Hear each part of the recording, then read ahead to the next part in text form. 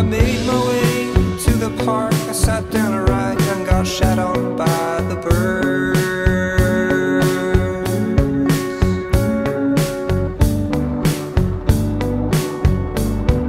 I sat atop the earth.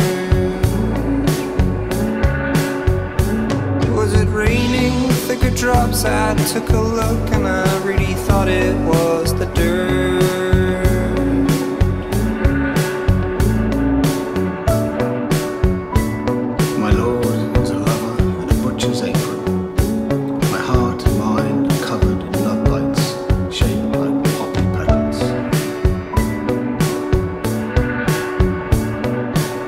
The rest of me is strewn around the room of our delighting, like so many bolsters and cushions and upended picture frames, signifying the fury of our desire.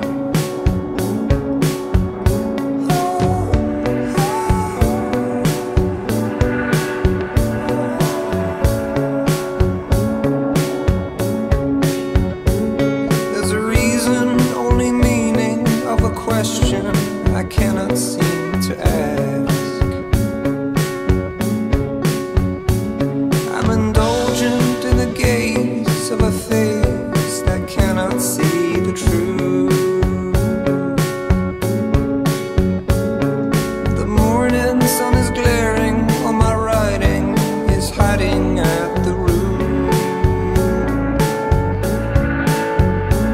Am I thinking better thoughts? I'm trying hard, but my brain is still aloof.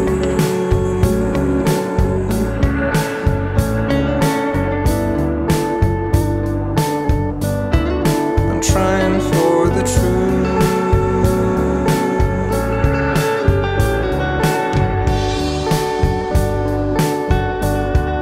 I'm trying for the truth.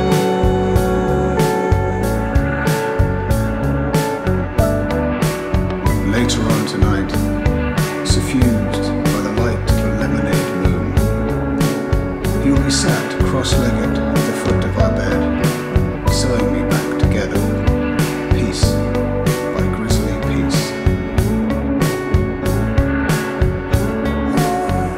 Eventually, after his breathing life back into me, with a kiss like a rose cloud in a saffron sky, I shall rise and wander dazed around the garden, amazed and not a little proud of my fresh scars and their fine stitching.